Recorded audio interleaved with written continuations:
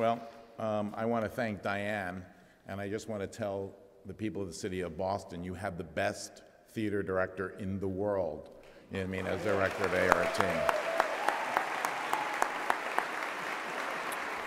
And I want to thank Professor Gates, who is always there, you know, for us, no matter what kind of movie, no matter how controversial.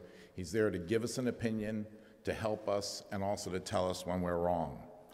It's a privilege to have worked with the storytellers that I've gotten to work with: Quentin Tarantino, Lee Daniels, Ryan Coogler. I did a trilogy of South African movies, starting with Serafina, Cry the Beloved Country, and Mandela, Long Walk to Freedom. And I had the privilege of working with Oprah Winfrey on Lee Daniels, The Butler. I always love it, Lee Daniels, The Butler. It's another story, but one that Warner Brothers lost. But anyhow, who's counting?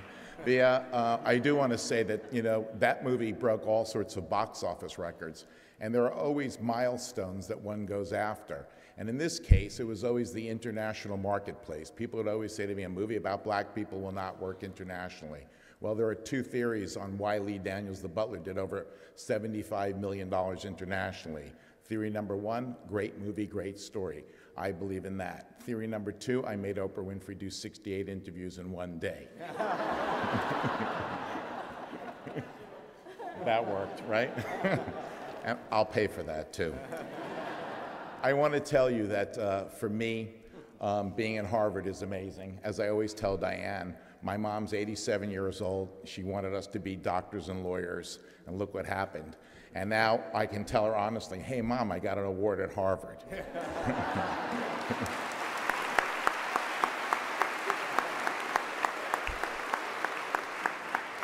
My dad left us when we were younger, but he was the greatest dad you could ever have. And two things. He taught us, you know, to always fight injustice and fight for what you believe. So I'm going to give you the motto of our company for all these years. It's a paraphrase of Kurt Vonnegut's Cat's Cradle. Good can triumph over evil if the angels are as organized as the mafia. To Congressman Lewis, Steve McQueen, and everybody on this panel, and especially Harry Belafonte, when the dust flies, I'll be right there with you. Thank you.